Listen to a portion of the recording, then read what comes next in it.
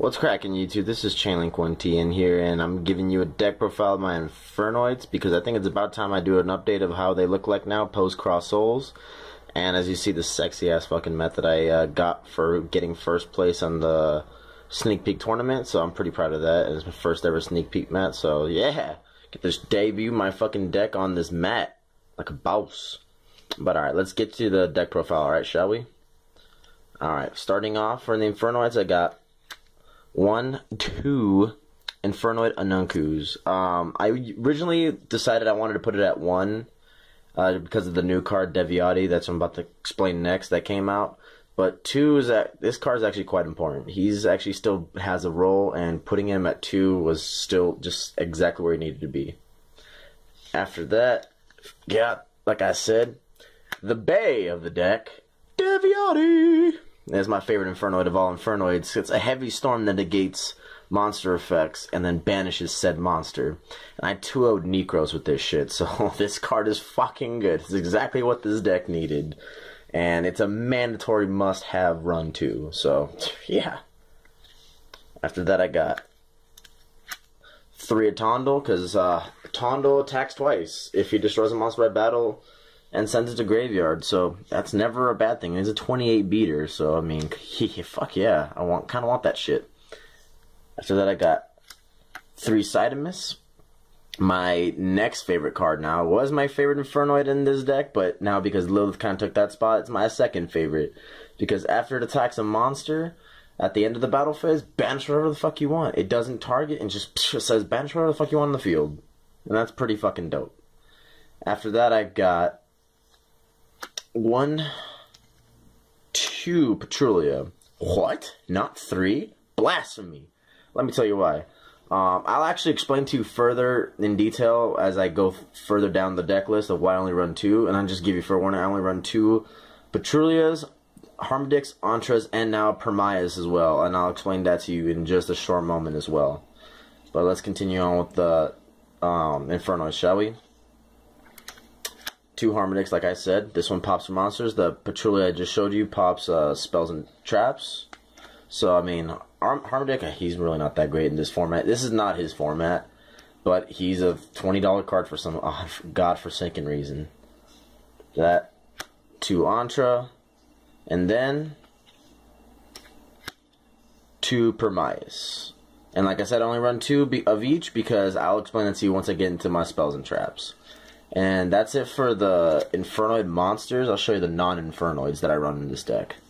I got 1 Chaos Hunter. I used to run this monster at 2, but I just decided to drop it at 1. Again, I will explain to you guys in just a short moment. But he is fucking amazing against so many different things. He fucks over Necros, you can't banish shit, you can't Valkyrie, you can't Trish. Fucks over Ritual Beast, they can't play Yu-Gi-Oh! Fucks over Mirror Match, because yes, I've actually started to play a lot more Mirror Matches nowadays, because this deck's starting to gain a lot more popularity. About goddamn time, but at the same time, it's like, well, fuck me, I want to be the only Infernoid guy in town, but fuck it, it is what it is, so I come prepared. There's that. After that, I've got 2 Raiden. A lot of people play 3, some people only play 1, sorry, I couldn't speak for a second, but some people only play 1, but I play 2 just because it is searchable, it's recyclable, and all that good jazz. I don't need to clog my fucking main deck with fucking a shit ton of reasoning targets, because yes, this is mandatory, you run reasoning in this deck. After that, I got 2 Luminas is the last of the monster count. 2 Luminas, that's pretty standard. You don't really want to run 3, you don't really want to run 1. I've tried running it at 1, and not a good idea. But yeah, that's the monster lineup for this deck right now. Now we'll go to the spells and talk about those. Starting off, standard 3 Reasoning, because it's fucking reasoning, that's how you play the game. 3 Voidseer, a lot of people play 2. But when I've watched the videos on YouTube and whatnot, so many people said they wish they had played a 3rd one because it's just that fucking good. And I have not had any regrets putting it at 3. It's won me so many fucking games. It's kept me alive against Necros, Shadala, since they're not making a fucking comeback. You'd think that'd be easy for me to match up against, but apparently they have a couple cards in there up their sleeves that can fuck me over. So Yeah, that card saves ass. And it's now searchable, too. All the Void cards are fucking searchable. After that, I got 2 Charger Life Brigade, because thank God this card's at 2. I wish it'd be cool if it was at 3, but I am perfectly fine with it being at 2. It searches out my Lightsworns, and of course, it mills the top 3 cards in my deck, which is never a fucking bad thing in this deck, because this is like Dragon Ruler Lightsworns mixed into one fucking engine. So instead of having just Dragon Rulers and Lightsworns in one deck, we literally just said, hey, fuck it, we'll combine them and make Infernoids. After that, I got the 2 new cards. Void Vanishment. Holy fuck, is this card amazing. I used to undervalue it before it came out. I was like, it's not that great. No, after using it in action and whatnot, and just like actually playing it, it's so much better than I actually gave it credit for, because all the searches, like getting that Void Seer right to your fucking hand, knowing that your opponent knows, fuck, there's nothing I can do but to his monster, because he knows that Void Seer is just right the fuck there. And it's like, even if you fucking like Mind Crush it, it still has a purpose in the graveyard, so I don't give a fuck. So that's why he's there. That's why I have 2. Not 3, because I mean, I feel like that'd be a little too cloggy, and I'm not a huge searcher, and this deck doesn't really do so much searching. That's probably about it. And now I only have 4 search cards, but fuck it. It is what it is. And after that, 2 monster reincarnations.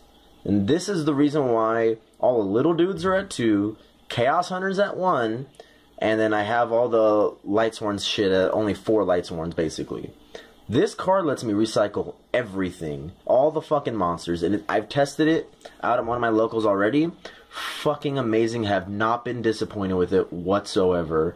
Never dead in my hand. So far I have not drawn into it dead. And if I do, set it. If I am gonna get like draw that top deck and I have nothing to use, nowhere to use it, or no ability to use it, well then fuck it. Set it, bait your fucking opponent. Next turn, if they left it alone, you draw a card and it's a card you don't fucking need. Trade it for a monster that's in your graveyard, and then that you do need. So there you fucking go. After that, the singles, got 1 Monster Gate. Wish it was at 3 like an OCG, because this card is fucking amazing. I really hope it just comes to 2 this next format on the ban list. I really hope it does. But if in the event it doesn't, oh well. It is what it is. 1 fucking Burial from the Different Dimension recycles the Infernoids, standard. And of course, the last but not least, for the spells, 1 Galaxy Cyclone. I wish I had to, but I'm not going to drop money for a second one. I got lucky enough and pulled this one when I bought the box. And yeah, I'll just leave it at that for now. It's not a mandatory card, but it is very useful in this deck, just because it's a mill deck. A lot of people have this all misconstrued ideology, there we go, that Galaxy Cyclone is such an amazing card. Really, it really fucking isn't.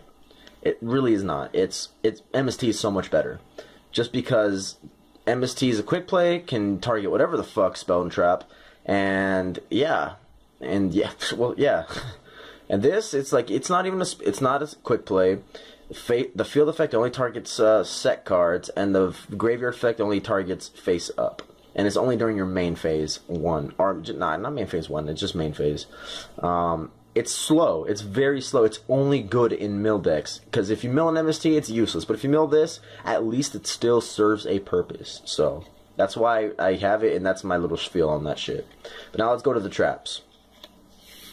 There we go. I'm running 2 mistakes. Used to run 3, but now that I'm actually doing a little bit more searching, I can drop it down by 1. But it's mostly to combat Necros, because this is my competitive deck and whatnot. So. And also because Morgan Nish, if you guys don't know, from the LA Regionals, he got 3rd place at the LA Regionals out of 400 plus people or some shit like that, and he goes to my locals. So, and I kind of don't like losing to him. I've only beaten him once with this deck, and I hope to do it again soon, so we'll see what happens. I'm going to tournament this weekend, so after that, 2 Eye of the Voids. A lot of Infernoid players gave this card a lot of shit just because of the effect of negate the Infernoid monster's effects until the end phase. But who the fuck cares? Because if you think about it, it literally says special summon 1 Infernoid monster from your hand, ignoring summoning conditions. You have a Lilith in hand on the field, right? Cool, sweet. You just draw into a Nochu. Bam! Now you got your 2 big beaters that can negate whatever the fuck they want, and it's all his in the the one you summon through this card, his effects are only negated until the end phase. You get him right after that. And you have a Void Seer to protect it just in case something happens to it that whole turn that you have to wait. Oh, shit. People complain. What happens if you're under Iron Wall and you have this? This gets you out of that shit. So that's why this card is good. It keeps you playing the game. And after that, I have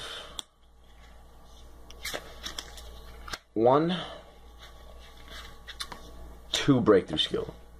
Breakthrough Skill is fucking good in this format. Monster Effect Negation is really important right now because I do not want to deal with fucking all these other monster effects that just do some stupid shit. Like, for example, Trishula. Ain't nobody got time for that. Or, for example, like, say, for those Evil Swarm players out there, because, yes, that is actually becoming a thing once again. Because, I mean, as long as Konami keeps making level 5 and higher monsters, like Synchro Summoning shit, Ritual Summoning shit, Fusion Summoning, Evil Swarms will never fucking die. So that also gets me out of that if I want to summon my bigger dudes. And then just any other things, like, anything that would fuck me over, essentially. The fucking Construct, for example. If I want to crash against it, kill it because all my monsters are special summoned, there you go. Breakthrough Skill. Kills that shit too for Shadalls. There's a Triviera in the field, kill that shit. If there's a fucking Deltros, kill it. All that shit, bro. So that's what it's good for. That's what that shit's good for. And then last but not least, the last 2 cards that I run in this deck for the main. 2 Spiritual Fire Art Karenais. Because this card is fucking hilarious in this deck. Because as we all know, Infernoids are all fires. And say you have a Nochu, right? Summon a Nochu, nuke field, or nuke monsters. And say he's now protected under Void Seer because you have one in hand and you know your opponent doesn't really have the answers to combat that. So you attack for 3k, right? Say you have 2 of these set. Attack for 3k.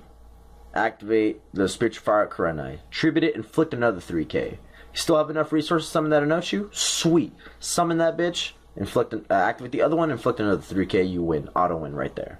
Like that's fucking good. That's the OTK right there with just those 3 cards. So that's why this card is in the deck. It's really fucking good. It just pushes for that game, and it catches a lot of people off guard because they're not prepared to see that shit. Alright guys, that's it for the main deck. That's a 44 card main deck. Now I'm going to show you guys the fucking side deck before I show you guys the extra deck. So starting off for the side deck, I got 1 Christia because reasoning into that, and it's a Vanities on steroids with legs. 2 End of Anubises to fuck over Burning Abyss and Shadalls because they love the graveyard and it doesn't hurt my Infernoid summons at all because they're all inherent summons. So fuck yes. 1 Jinzo, just in case there's a trap heavy deck that I need to take care of. Well, then there's a Jinzo, and I only have 1 Jinzo, otherwise I probably have 2 in here. After that, 1 Spell Cancer, same reason I only have 1 Spell Cancer, but that's for Necros and anything that's spell card heavy, reliant. After that, I got 2 Trap Eaters, because Trap Eater gets rid of the fucking problematic trap cards that my opponent would have, i.e. fucking Imperial Iron Wall, because everyone is, almost everyone and their mothers is sideboarding that shit. So that's a great way to get over it, because now I have a level 4 Fiend Tuner that's 1900 attack, and there I can make my synchro plays, or I can make rank 4 exceeds right there. To that I've got 2 Noblemen of Crossouts for them Shadalls, or anything that just likes to have their shit set and likes the graveyard. It works against Yang Zings also, because I just watched fucking the UKTV Grand Championship on YouTube like 20 minutes ago, and congratulations to you 87 Shona for being that fucking badass. That year I was talking to you earlier on the fucking Facebook, but yeah, congrats, man. But this is also to take care of you as well, because since you like to set shit, I'm gonna banish all your shit. So yeah, there's that.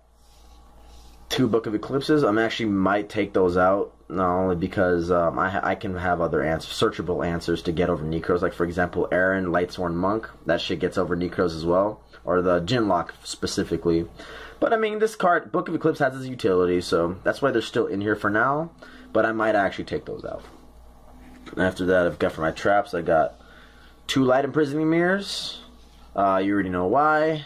And 2 Shadow Imprisoning Mirrors. I only run 2 and 2 of each because the decks that I would need to run these against, my whole deck can practically take care of it itself. So this just gives it the little extra push, you know? So that's why I have these there. And then for the extra deck, one of the few things I go into, but it's there if I do need it. Starting off, I got No Thung the Starlight, the fucking Blackwing dude, because it's a generic rank 6, and he's the cowboy of the deck. He's only in there to cowboy and to make my opponent's monster lose 800 attack and defense. He's actually, I've summoned quite a few times, and it's funny, I've actually gamed somebody with it instead of summoning cowboy, because I don't run cowboy in the deck, so I figured this is, I synchro summon more than I exceed summon, so that's why I run this fucker more, so he's there. After that, I got a Black Rose, because it's Black Rose. A fucking Michael, because of Lumina and Raiden. And extra mill power. It mills 3 after every end phase. And I get to banish something on the field by paying 1,000 life points. Oh, the fuck well. One Yowzy, because it's Yowzy. Because Yowzy's amazing. He can't be targeted. That's why he's there. That's literally why he's there. Some decks just scoop to this fucking card. Even if he's not all buffed the fuck up. But yeah, that's why he's there. After that, because I just got it. Clearwing Synchro Dragon, because this card is fucking amazing. Oh man, does it wreck Shadalls. And it can hurt Necros pretty bad too if they don't have Unicorn in the field. So, and if they do, breakthrough skill that shit. There's a reason for that. After that, I got Scrap Dragon, because this gives me that popping power and whatnot. I used to run the fucking Hot Red Dragon Archfiend in here, but I decided that I already have enough monster nuking on the field as is, that I actually need something that specifically pops shit. So this is a great way to clear your field if it's too clogged and you can't summon Infernoids. And it gets rid of any problematic cards that your opponent might just have. After that, I got Angel of Zera, because damn, this card gains so much attack. The more it banishes the more you banish your opponent's cards, and he just becomes a very quick beat stick. And if he's ever in your graveyard, so I used to do this combo, but I took out the card. But I used to run the Soul Release in this deck. This card's ever in your graveyard, activate Soul Release, banish the Angel of Zera, and then 4 cards in your opponent's graveyard. On your standby phase, it comes right the fuck back, and guess what? It just gained 400 more attack because of that. It becomes a 32 beat stick for shits and giggles. So that's why he's really good in this deck.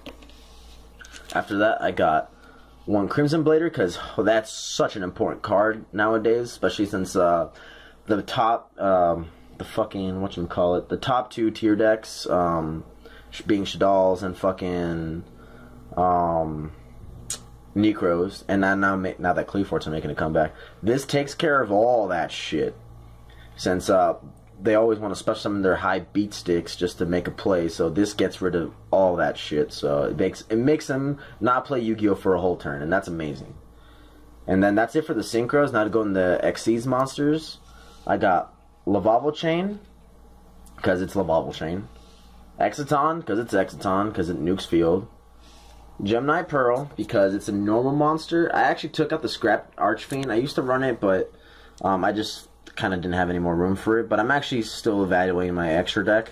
For now, I actually might find a way to put it back in. But for now, this is what it is. This is a normal monster. This is a great way to OTK somebody with this monster. Since it's a normal monster, it doesn't apply to the Infernoid restrictions. And yeah, he's just an overall good card. He's a 26 beater. And after that, I got Big Eye, because it's Big Eye, fucking Mr. Steel Girl, another version of it. Sack of Drakes, because it's more popping shit, and then it gives me tokens that I can use to tribute to either banish shit in my opponent's graveyard, or use it to negate either a spell or trap with a Nochu, or a fucking monster effect with Lilith, or I call her Lilith. Deviati sounds lame. Lilith is love, Lilith is life. But yeah, that's what that's there for. Then after that, I got Felgran, because it's Felgran, and then I have Heliopolis to more popping power and shit. And that's it for the extra deck, and then I have a sexy abode of Infernoid tokens, because that shit's the tits! I used to run Void Expansion, but I decided to take it out once again, because it honestly, even if it is searchable, it is still a little too slow. But it is what it is. But yeah, this has been the deck profile for Infernoids. This is Post Cross Souls. I hope you guys enjoyed this content. Please like and subscribe to Card Sharks Team Ninja. And, or to I'm sorry, not Card Sharks Team. Wow, I fucked that up. That's my other channel. But please subscribe to ChainLink1 TN. And it's not even called Card Sharks Team Ninja anymore. But anyways, please subscribe to ChainLink1 TN. And comment, like, and subscribe, all that goody shit. And then let me know what you guys think of the deck profile. I'll be making another video this weekend to let you know how the deck did. If it did well, if it did bad. If it did well, I'll definitely be able to tell you guys. I'll definitely tell you guys. But if it did bad, well then, fuck it. But yeah, this has been the deck profile. This is ChainLink1 TN signing out, alright? Deuces, guys.